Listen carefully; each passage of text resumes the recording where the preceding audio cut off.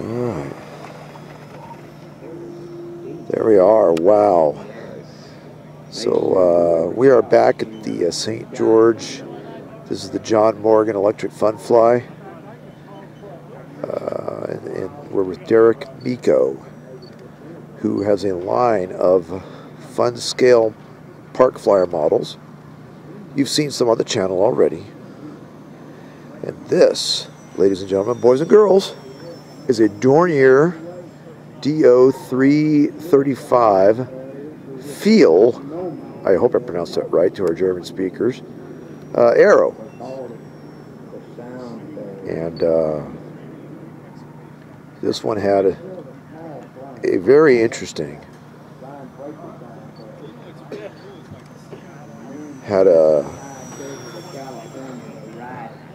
yeah, they're playing the intro to the X1, but we have a pull motor or tractor up front and then a pusher in the back.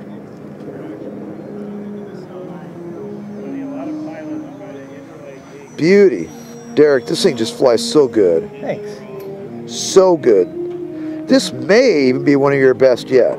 This is flight number 3, so I'm still kind of taking it easy, just getting used to the airplane. But it's pretty forgiving so far. I met him right after his wife died. It's beauty. We had painted a picture of Jessica the rabbit, and we put it on the nose door. Derek, brother, this thing's just locked in. It's just locked in. You know what? If I dare say, I'd say it flies straight as an arrow. Well put. Be here all day, ladies and gentlemen. All day. Tip your waiter. Yeah, make sure you tip your waiter. All right, I'm going to bring her in for a landing, so let's do the gear on this pass. Gear coming down. Looks like we got 3 green. All right. Dornier DO335 Arrow. This is one of Derek Micko's fun scale models, park flyers.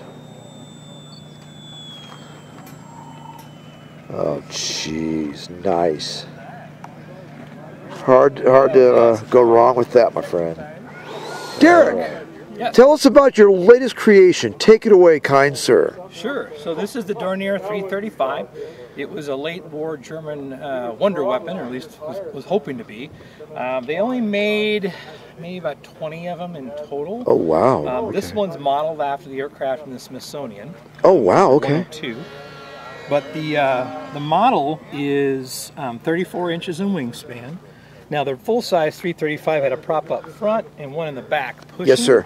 Yes, sir. But to keep it weight down and simplicity, I just went with the front prop. Okay. And I'm running it's a 1700 kV 24-gram motor, so the same ones I have in my other park flyers. Manzano is the laser cutter. Rabid Models makes the spinners.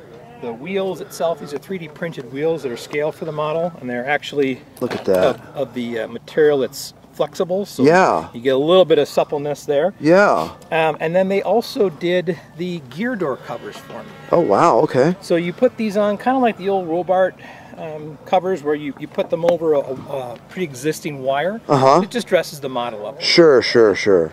No, it looks great. Looks Thanks. great. And you've already covered the size of the motor, I'm guessing, right? Okay, we got the batteries. Is that your... Now, what size battery are you using in this thing again? So for this one, I'm using a little bit bigger. I'm using, normally in the single engine 30-inch range, I'm using a 450 milliamp pack. Okay. This has a 900. Okay. It's 2S. 2S, yeah. On windier days, it might be smart to go with a little bit stronger power. Sure. But as you can see in the video that you just took, it pulls around. No, it scoots right along. It is just awesome. Well, and we have a fully detailed little cockpit in there. Yep, we got just beautiful. Little fun scale cockpit and profile. I love it. I love it. And the weathering, it's just really just a beautiful model. So thank you for sharing this with us, Derek. Yep. And we'll put the link to Derek's website, even the website, right? Where YouTube, yep. Yep. So we'll put a link to Derek's YouTube channel.